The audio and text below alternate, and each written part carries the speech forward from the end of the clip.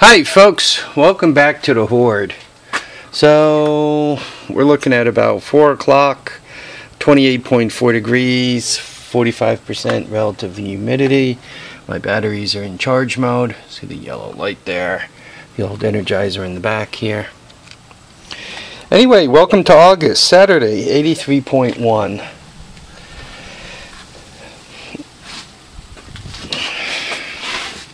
I don't know how to describe this video other than Harvey is screwed. My lower garage has always been kind of cold and damp, and this last winter particularly, I noticed it was just from a heating point of view. Well, not that I heated it, but it was just frigid down there. I mean, it seemed to be colder than it was outside, and there didn't seem to be anything I could do about it. Sorry for the wind. And now, I guess I've discovered the reason why. We're talking my wall. It is broken. When you look through that hole in the block and you see greenery, there ain't greenery growing in the wall, it's on the other side of it. I mean, this whole mess has to come down. And just to give you an idea, this is a relatively straight edge.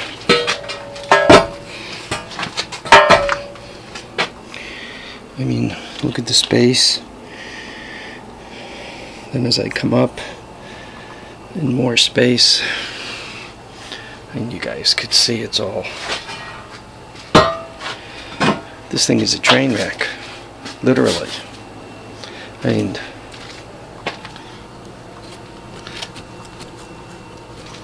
we're talking a mess. Yeah, there ain't no patch in this. I mean, you know, if you got some stuff going on like this, right, you could kind of patch it up. But when you know, when you got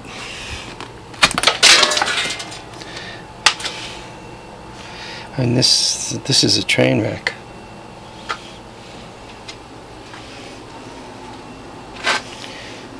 Looks like the bottom course more or less stayed put, and then it pushed in. Other than that, I mean, it's pushed in.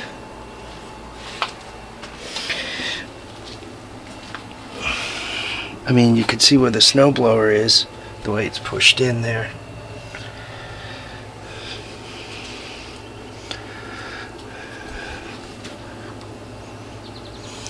Yeah, I don't know.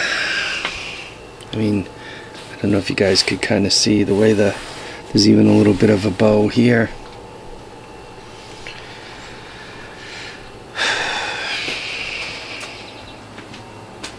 Basically, where the weight on it is not from that steel beam, where that steel beam is kind of holding it down, it's good. But the rest of this, I mean, back up a little bit more so you can get a full gander of it.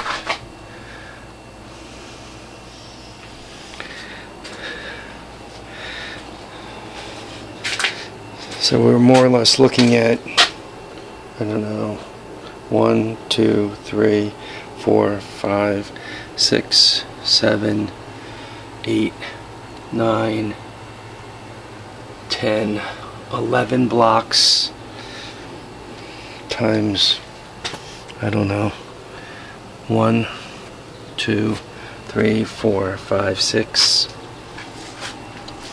So, I don't know, 70, 80 block have to come down. All that dirt has to get dug off from that corner. It's all got to get cleaned up, and it's got to get reassembled. Oh man, this is going to be a pain in the butt.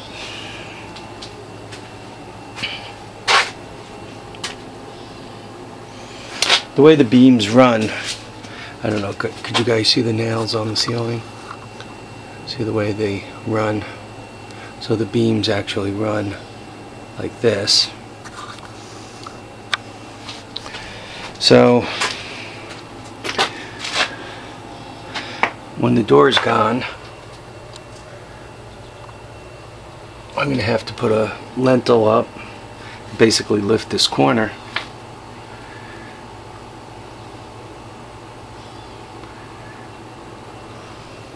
There isn't crazy weight on this corner. And backed upside down, of course.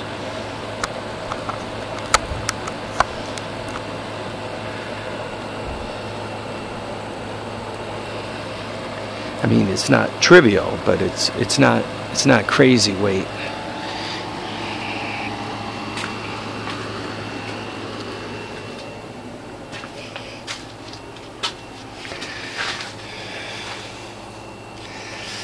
Last time I did work like this, guys, was like 40 years ago, back when I was 17.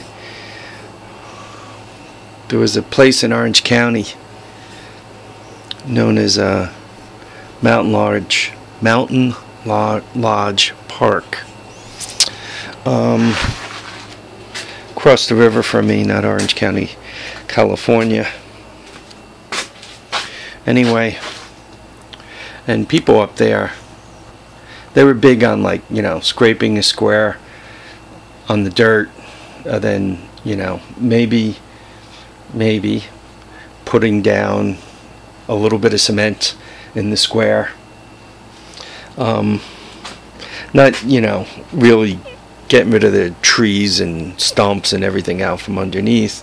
And they'd put up 2 or 3 courses of block, and maybe they'd be, you know, 2 foot worth of crawl space, 3 foot, 4 foot worth of crawl space, depending on their ambition level. And then they'd build a house. Well, that would be all well and good until, you know, a couple of thaw cycles went through, you know, freeze and thaw cycles, and next thing you know, the house would be basically threatening to fall down. So we would get called in, and we'd jack the house up. Most of them were bungalows. We'd use steel cribbing and jack them up, and then go underneath them with an excavator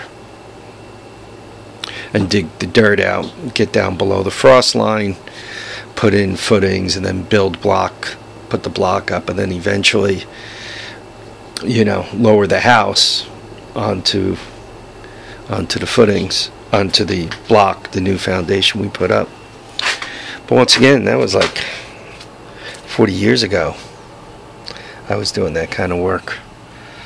Not I haven't done it in a long time.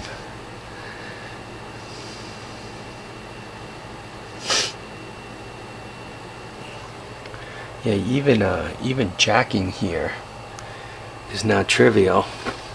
I mean, what I got to do is I actually have to knock that block out and extend the lintel further than that block, jack it up to get the weight off, put the wall up, eventually get the lintel out of there and fit that last block into place. Oh yeah, this is going to be a pain right in the tail end, guys.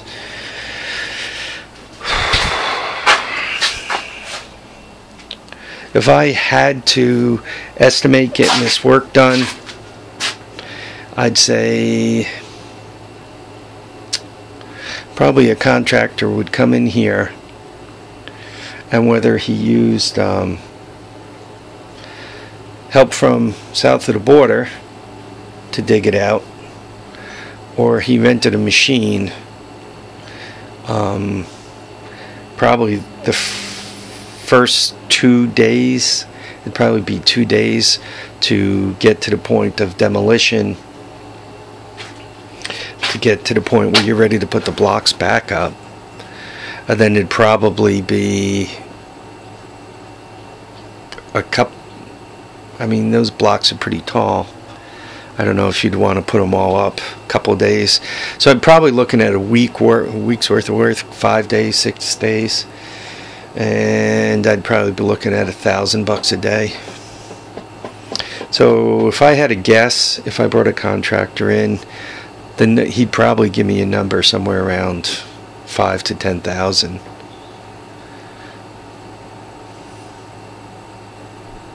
Right. Also, depending how much I was willing to do myself. Obviously, if I jacked it up and all he had to do was swing through here with his mini excavator, or if I dug it out, you know, there's really no twisting or turning it. I'm gonna end up doing this job. But once again, gotta be looking at least it's going to be a hard week's worth of work. Alright, folks, ain't nothing get done by looking at it. You actually have to break into it to make things happen, right? You can't fix it by dreaming. Here's it's always kind of interesting unstacking these. I found quite a few parts. Nothing that I was necessarily looking for, but I did find quite a bit of stuff. I found a full exhaust system. I believe that's a 200X. It must have come with the 200X that's down there on the lawn. The 200X with the 200S motor. Probably came with that. I just forgot about it. Well, yeah, what you're going to be seeing is and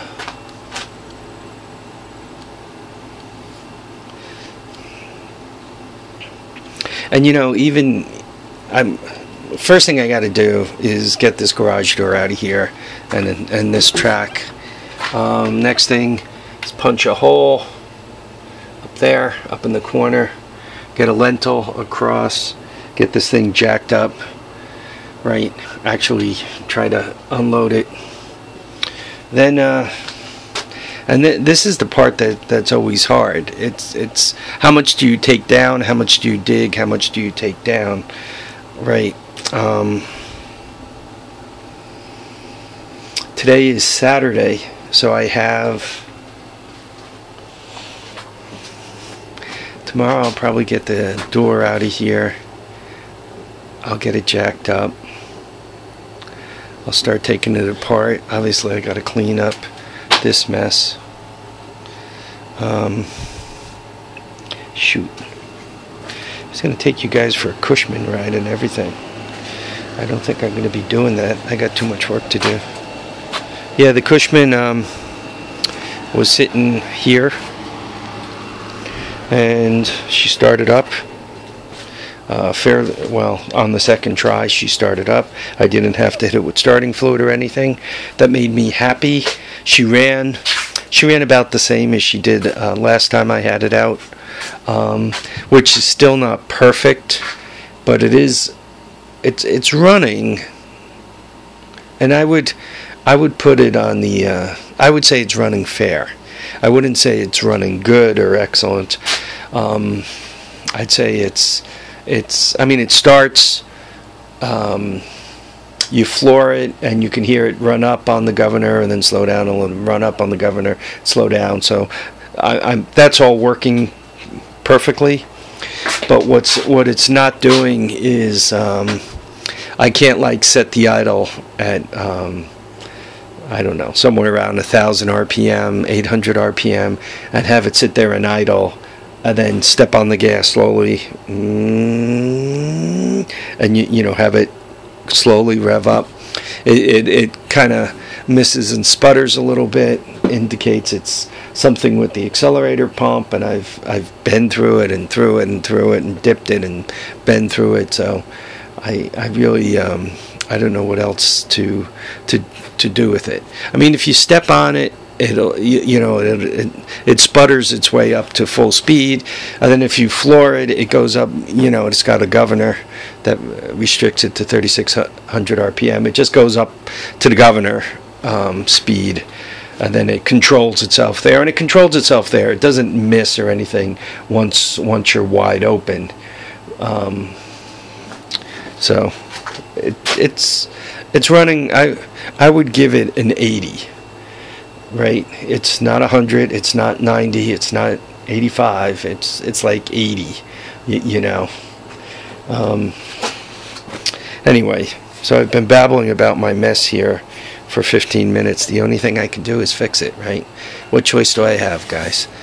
All right, I want to thank you all for watching and commenting and subscribing, and for all your support. If anybody has a suggestion here, I'll take it. But to me, it looks like homie's got to jack it up, take it down, clean it up, get the dirt away from it, and put it back together again. Probably when I do put it back together again, I should obviously tar the outside and get gravel into it so that it drains properly down, you know, down the side here.